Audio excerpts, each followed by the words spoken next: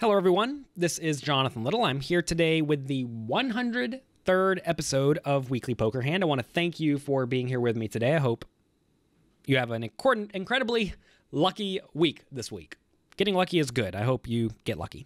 The blinds in this hand are 150, 300 with a 25 ante. We are playing in a $1,000 buy-in World Series of Poker event.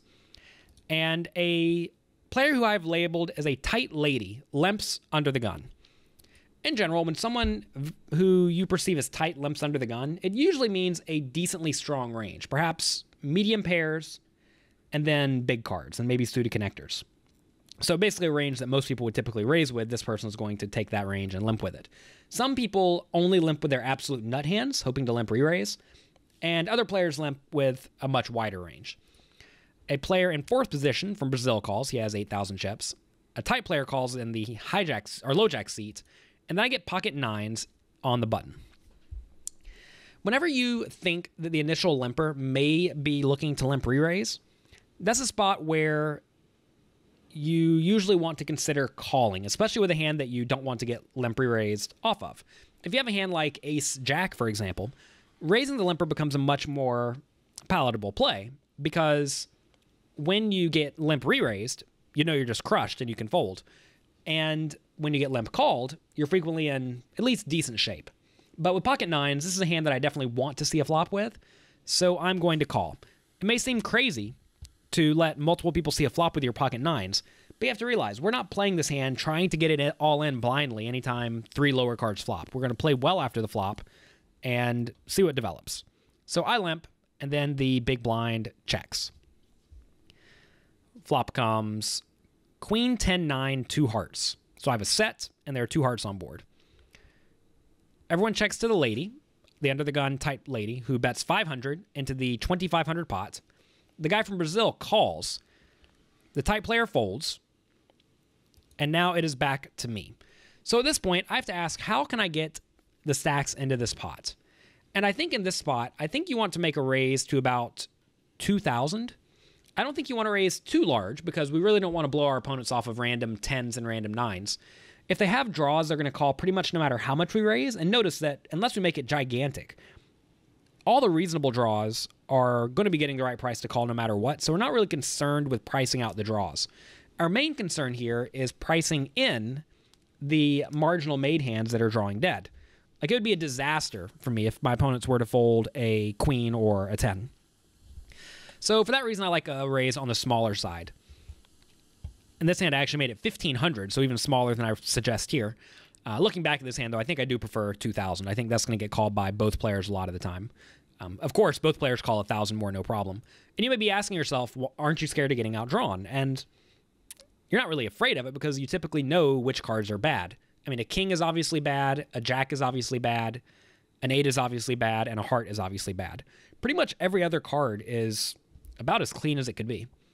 So we're going to play pretty well going to the turn. And often when a bad card does come on the turn, it's going to check through. And if it doesn't check through, you can easily call, recognizing that you are probably drawing to the nuts. So anyway, turns to 2 of clubs, a complete brick. That's exactly what I was looking for.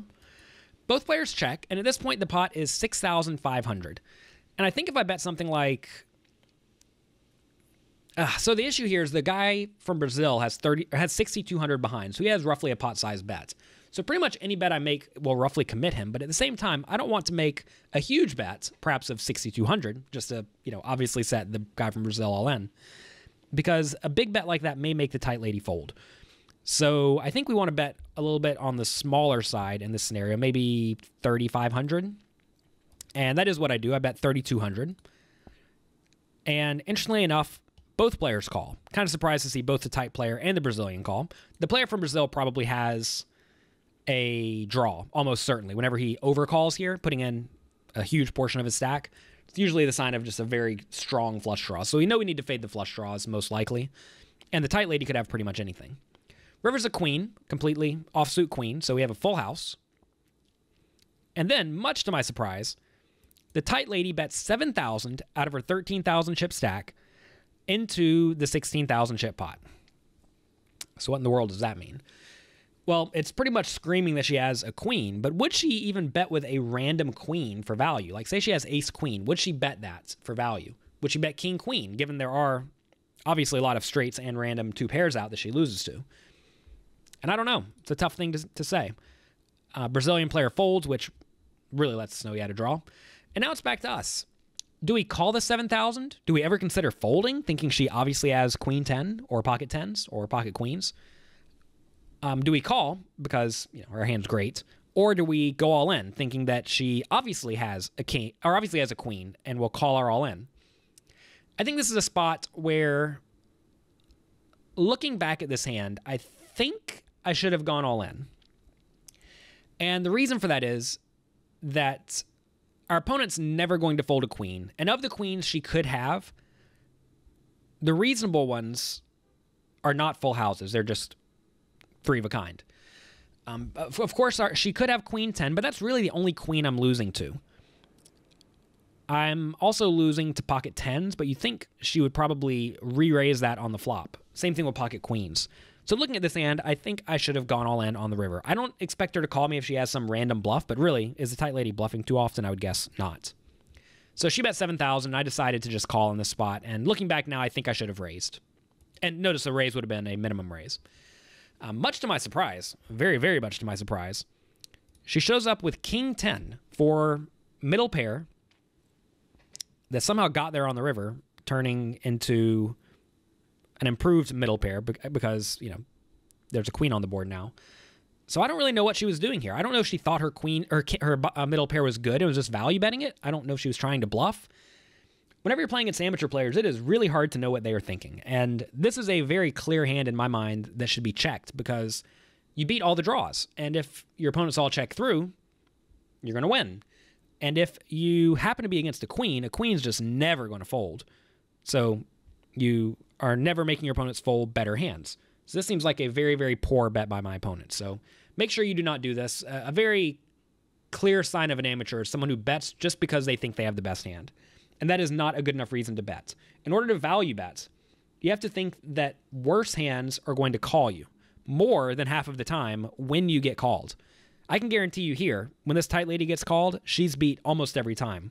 And I can also guarantee you that it's not a good bluff because the better hands, queens and better, will not fold. Perhaps the only better hand she will get to fold is ace 10, and then maybe jacks and maybe kings and maybe aces. But those hands probably don't raise the flop and then bet the turn anyway. So not a very well played hand by my opponent. That's going to be it for this episode of Weekly Poker Hand. I hope you have enjoyed it. I wish you the best of luck in your games this week, and I will talk to you next time. Thanks for being here today.